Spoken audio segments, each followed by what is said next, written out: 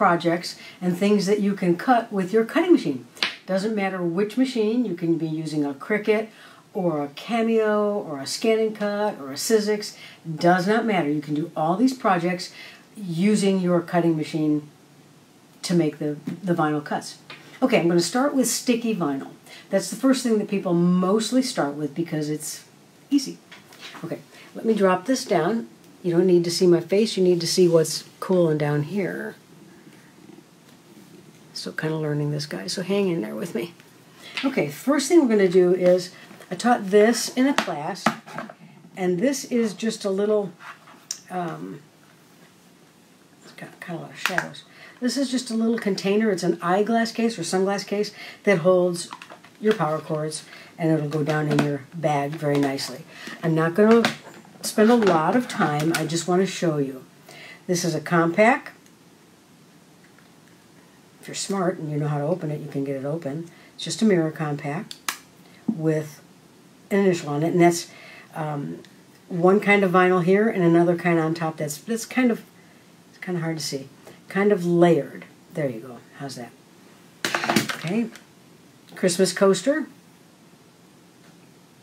Sticky vinyl on a Christmas coaster. All real easy. These are jewelry dishes. Sticky vinyl. Real simple.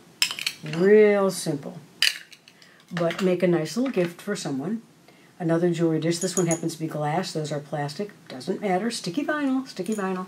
It's all awesome. This is obviously a door hanger for nap time. This one's a little more complicated because you have a lot of placement to do, but it's still easy. It's still sticky. It's still easy.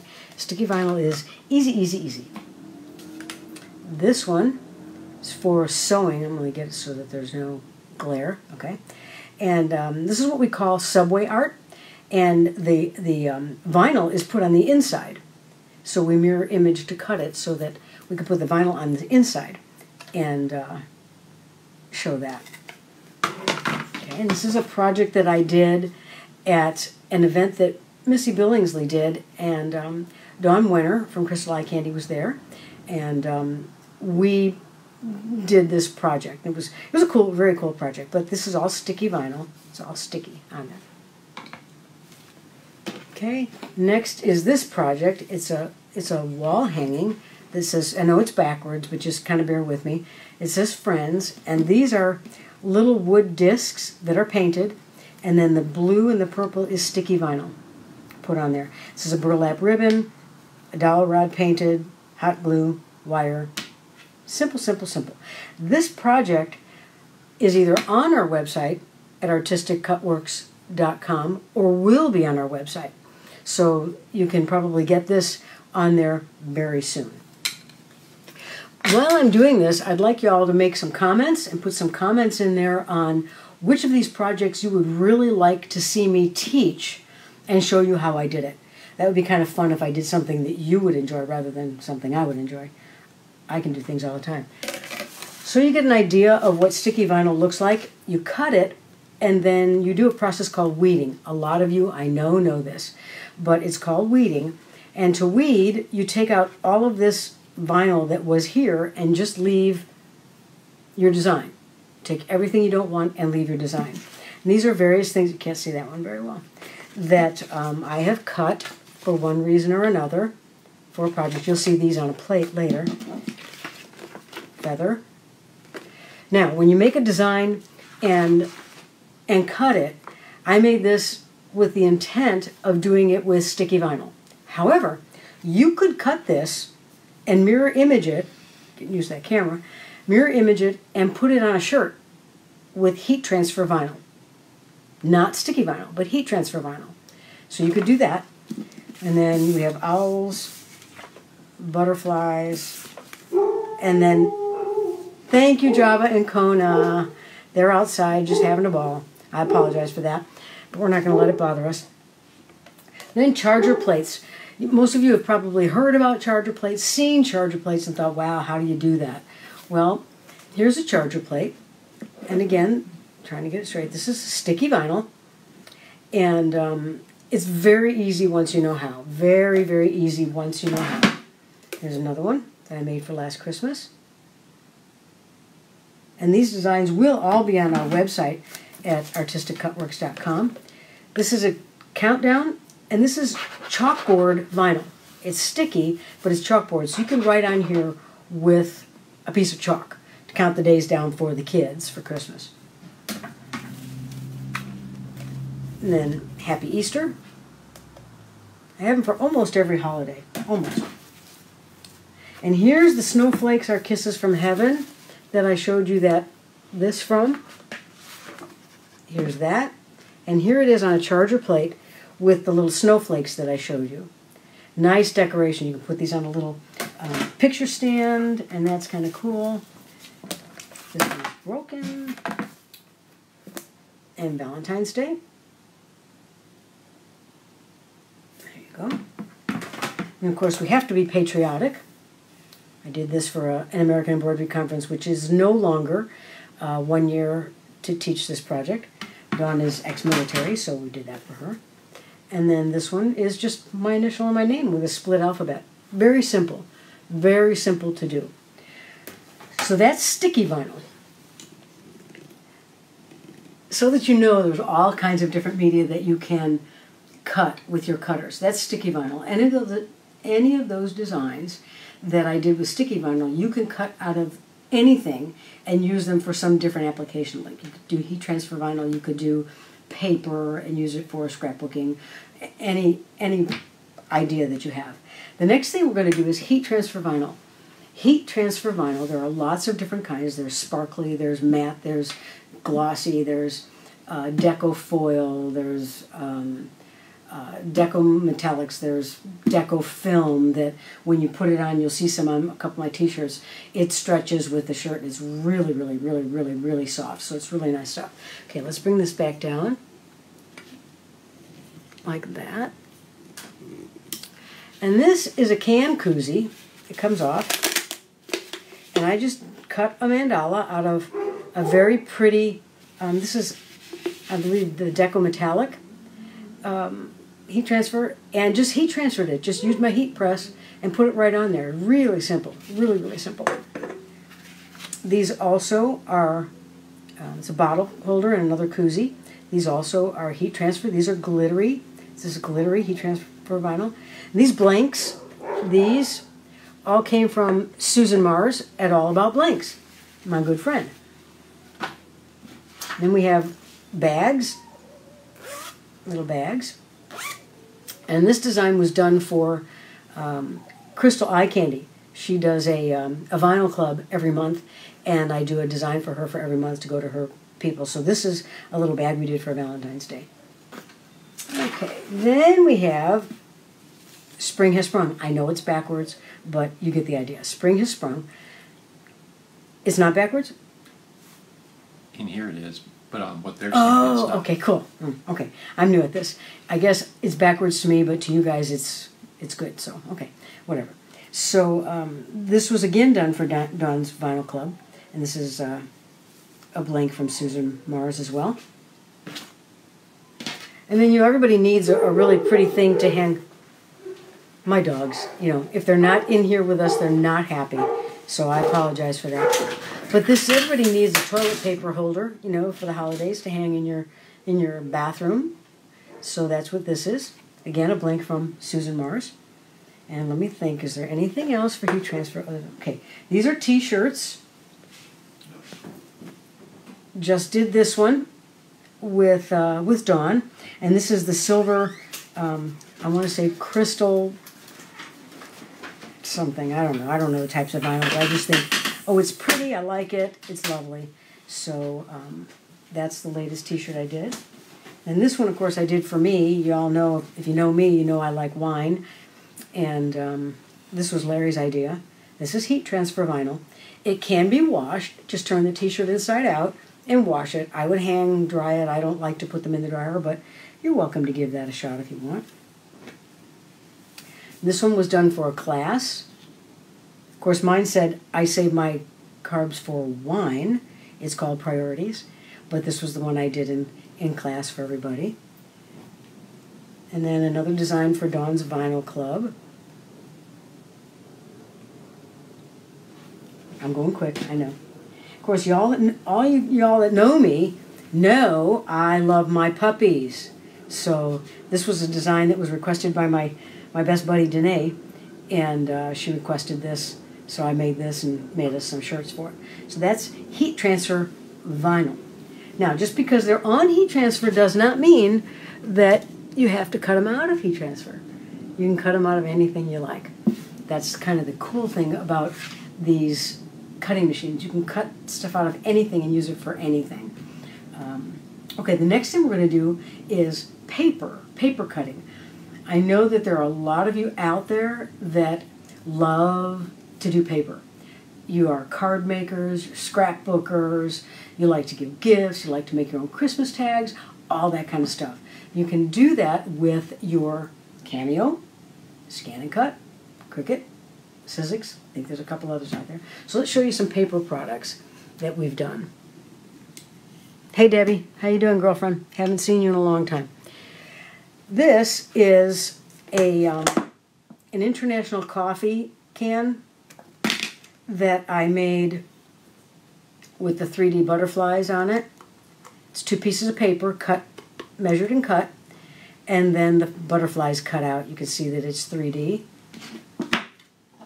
Cute little project to store whatever you want in there. And then some little treat bags for Halloween. This is looks like a 5 by 2.5 bag, something like that. And the bottom opens up. The zippy is on the bottom, so you can put goodies in there, like for your kids' class for Halloween or Valentine's Day or something like that. This one is trick or treat, and then a pumpkin. Very easy. And this is paper here, but this on top, the face is vinyl. And this is paper, but this is vinyl. The green and the black, that's all vinyl. And this is all paper, except the purple is ribbon. I made this one for a little event that Missy had as well. Okay, I wonder what's in here. Looks like a little package, doesn't it? It's a box. It's a box. Let's take a look. Open it up. Pour it out, and look what we've got. A Hershey bar. A little Hershey bar gift that you could, give to someone as a little gift. This is all done on the Cameo with proper fold marks, proper scoring, and it all just fits together just so perfectly. Very cool. Pillow boxes. You may have heard about little pillow boxes. You can put gift cards in them for Christmas. There's a little shadow there today. You can put gifts or gift cards in these little pillow boxes. You can make them any size you like and put different flowers on them. It's all made out of, this is probably a fairly heavy cardstock, maybe an 80-pound cardstock for these projects. Okay, gift cards. I don't have a lot of gift cards made, but this one was done with the Cameo, of course, and all of this writing here, all of this was done with the Cameo pens, putting a pen in the holder instead of a cutter, and it just writes. Whatever is supposed to cut, it writes.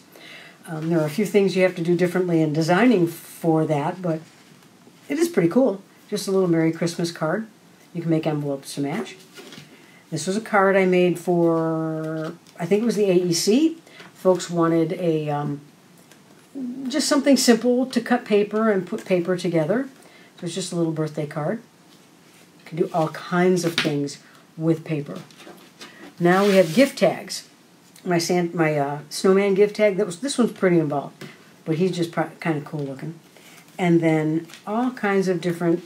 I'm going to move the camera a little bit so that you can see all these. These are all gift tags. I made all of my own gift tags for Christmas this year because it was just cool to do it. Just cool. And I want to explain something about that one. But here they are. And I'm going to slide these forward. So back. So you can see. These are all little gift tags. You can write on the back, and they're kind of like 3D. This is kind of weird looking at the camera this way. Okay, these are all, you know, gift cards, gift tags. This is 3D. This one here is 3D. Little ginger guy. Okay. And then these gift tags are really, really, really simple. I just took the shapes and put some text in there. It says to and from. How quick and easy. You can make them any color you want. I was on a cruise a year ago with Dawn. We taught a cruise. And one of the gals, they're big football fans. I couldn't tell you what team it was, but they did everything in orange and black. You're all going, oh, that's so-so. I don't like football, so I don't watch it that closely. But she made all of her Christmas tags out of orange and black. It was just pretty cool. And these are very simple. This is medium weight cardstock. Okay, last and not least for this, I'm getting used to this. Hey, Kelly. Good to see you. Last and not least for this session, I have glass etching. I really like glass etching. It's very subtle. It's a lovely gift. Once you get the hang of it, it's easy. But until you've done it, you'll be like, wow, that looks kind of hard. But it really is easy. It really is easy. Let me show you just a couple of things that I've done.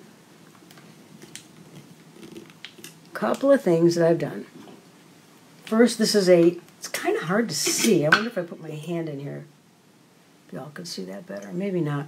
It's kind of hard to see. There, that helps a little bit. You can see the outside border and then the H in the middle. A little bit, maybe. Hopefully you can all see that. It's kind of hard to see, I know. And then this is a class that I did. There, that's better. The rose. You put a little tea light in here and a butterfly. And this basically, you use an etching cream. I use Martha Stewart's etching cream. It stays on for 30 minutes and then you take it off. And when you pull the vinyl off, it's left with this etching. It's really kind of cool. It's one of my favorite things to do now. It's a candy cane. This one's going to be really hard to see, I think. Can't barely see that, but it says goodies on it. And I did this for a class. And then the last one is a mirror, and my plan was for this to put a candle in the center, to be a candle holder. And it says live, love, laugh on it. Kind of cool, huh? So that is a little trunk show. Just some things that you can do with your Cameo, Scan and Cut, Sizzix, or Cricut. Now the next thing we're going to do probably is do a project. We'll get everything ready to go and then I'll show you how to assemble the project. Put some comments in and let me know what you want to learn, what you would like to do, because then that'll kind of guide me a little bit toward what we should do. The other thing I want to tell you quickly is I'm planning on teaching cutting classes in my studio near the Pensacola area in Florida. So if you have an interest in that, please put some comments in so that I can contact you when we're getting ready to do that. It'll probably only be during the cooler months, from like October until February or March. It gets pretty hot outside. It's hard to keep this big studio really, really cool for some of you. So let me know if you have an interest, and I'll make sure that y'all hear about that. Okay, today's question is, what kind of cutting machine do you have? Please answer that for me, and again, it'll give me a little guidance toward what we're going to do. Hey, thanks for coming. I hope you enjoyed it. I hope you got an idea of what you can do with your machines. And again, this is Holly Pike from Artistic Cutworks and Artistic Threadworks. Thanks for joining me.